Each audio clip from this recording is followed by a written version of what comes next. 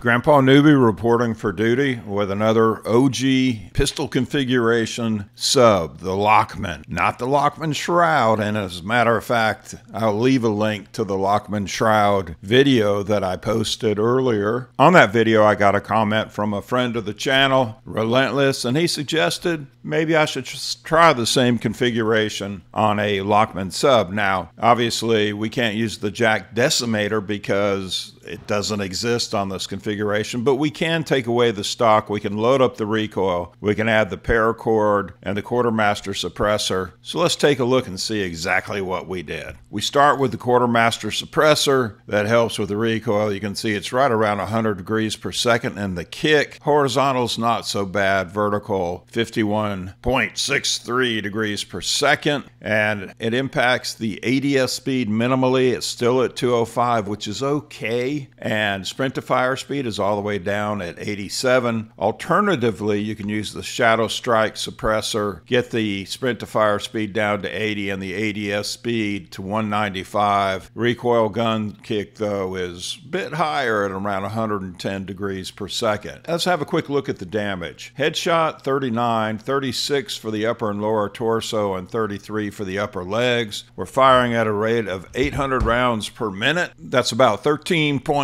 rounds per second. I realize you can't shoot a third of a round, but it's the law of averages here. Bullet velocity is okay at 517.3. Effective damage range, though, reaches out all the way to 15.2 meters with the minimum damage range at 40. So it's a 4-shot kill if you can get them all to the head. And high recoil, what are the chances? I think they're pretty good, actually, as you'll see in the gameplay. And if we get a 4-shot kill to the head, it's going to be a 225 millisecond time to kill on a fully healthy enemy, remembering that with you're within range, it's likely that first shot is going to be an instantaneous hit scan. It's a 5-shot kill everywhere else, which puts it at about a 300 millisecond time to kill, which is okay, middling time to kill with this weapon. So let's take a look at the ADS movement speed, and these are composite numbers, 3.6 meters per second. So we'll be able to dodge left and right at a fairly good rate. Not the best, but good enough for a sub.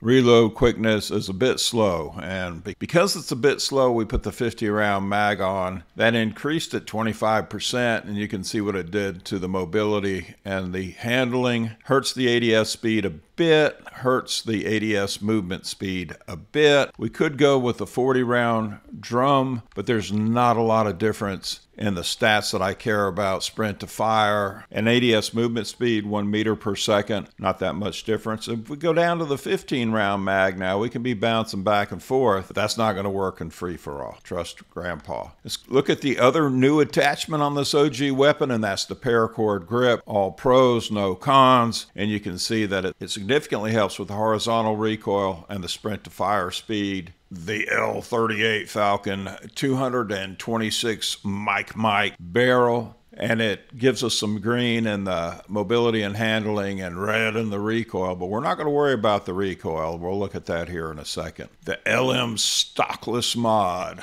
increases the kick by 106% and 35% for the horizontal and vertical, but look what it does. The ADS speed, sprint to fire speed, and ADS movement speed. And if you like to crouch, sniff your feet, you can have a good time doing it because it's 2.3 meters per second. Movement speed's fairly quick at 5.3 meters per second. Sprint speed goes up to 5.5, and tack sprint speed at 7.2. So I said we'll take a look at the recoil. Now's the time to do that. First tip shooting, no control. It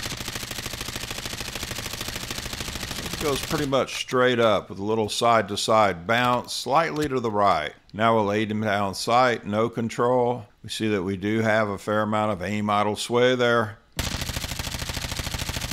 Same thing, straight up, slightly to the right, only a little less to the right. We're still aimed at the dummy. Let's take the OG Lachmann Shroud, the pistol configuration version with no stock, with the Season 5 quartermaster suppressor and paracord grip attached, a lot of recoil, onto the field of honor. See what it did for Grandpa. See what it did to Grandpa's enemies.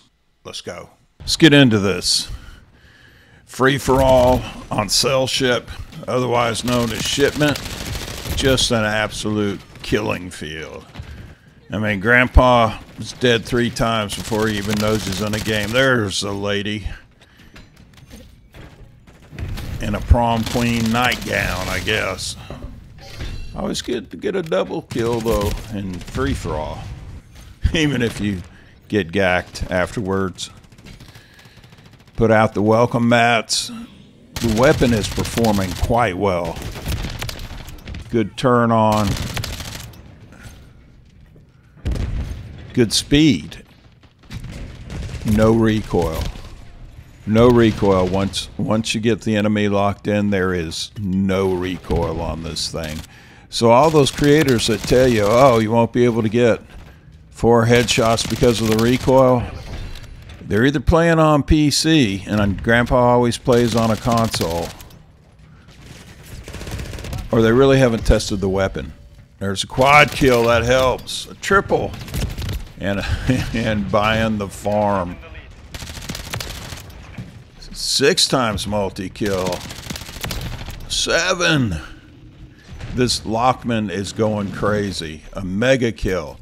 That's 8 kills, I think. Super kill 7, something like that. So that gives Grandpa some breathing room, and I'm sure he's going to need it because, whoa. There's a guy with a black bathrobe sliding past. Grandpa gacks him. The Lachmann gacks him. Can't put out any streaks because somebody put out some sort of electronic device. There's the black bathrobe. Why somebody wears... Oh, there's the nightgown prom queen. Guy trying to snake behind the cover there. He was tweaking. He's also eating bullets. There's the bathrobe man. There's just so much going on. We got a jumping zombie. There's jumping bathrobe. Wolfman. The Lachmann doesn't care what skin you got. It just puts you down. Especially in this configuration. Like I said, if you use the Shadow Strike, and there's a win. Grandpa's going to do a little jig. He's going to get down tonight. Now, you could use the Shadow Strike suppressor and be a little bit faster side to side, I believe. But y'all like the Quartermaster. Quartermaster's a good solid. Keeps down the recoil that doesn't exist in Grandpa's mind. I know you guys on PC have told me it does exist. But some of you on consoles have agreed with me, and maybe that's the reason, the first reason to play on a console instead of a PC. You do have the 120-degree field of view now on the console too, which others have said is not good. Hey, look, an iron back. What kind of grown man would wear an iron back carrying a full weapon? And yeah, I stepped on my welcome mat there. I'm not going to switch to thermals just yet. My technique, if you're playing free, there's a Muppet. My technique is if somebody, one or more ironbacks in the lobby, and you get gacked by the shield itself, then switch to thermals or stickies. I prefer thermals, and I'm pretty good at sticking them, punishing them.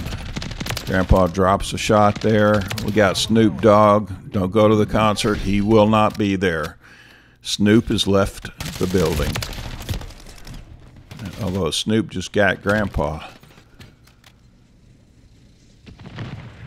So I can't think of anything to improve this configuration. Except for maybe the Shadow Strike, but that's technique. That's preference. And also, maybe the smaller mag. But I do make full use of the larger mag. And one thing to keep in mind is that a weapon may have a 5... the fish are nibbling Grandpa.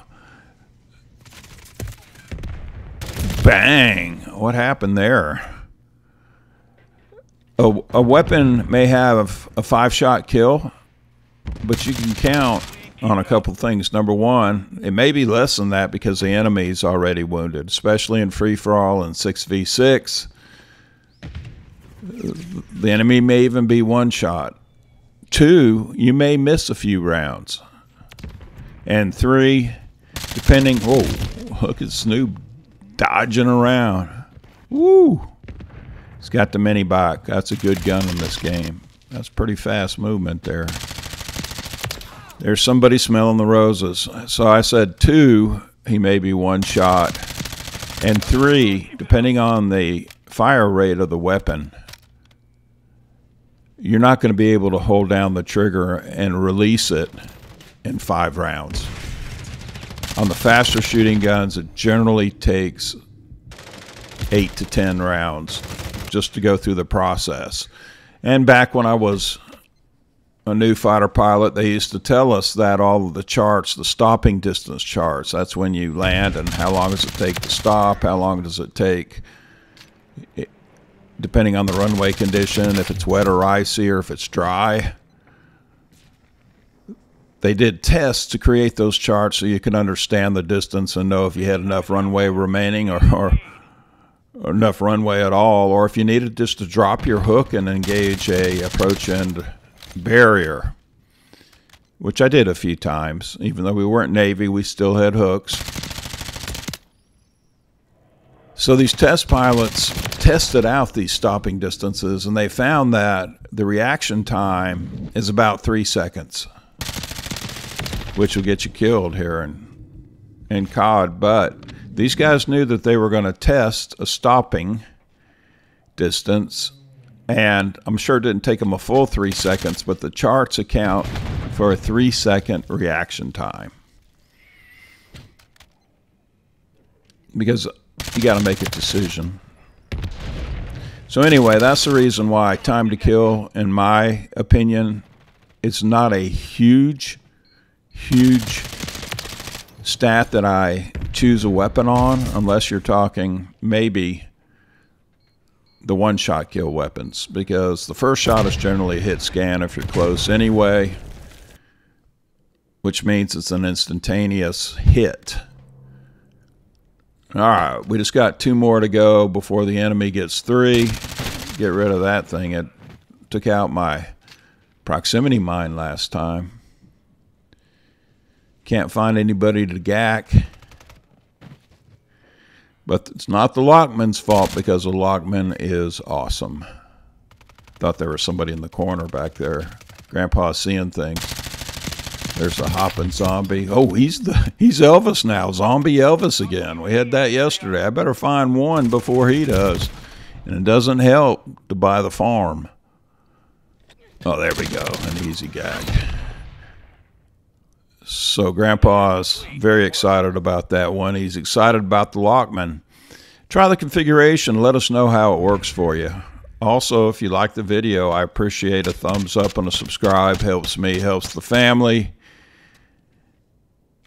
I would definitely try this config. Powerful. Cheers, and as always, peace to you.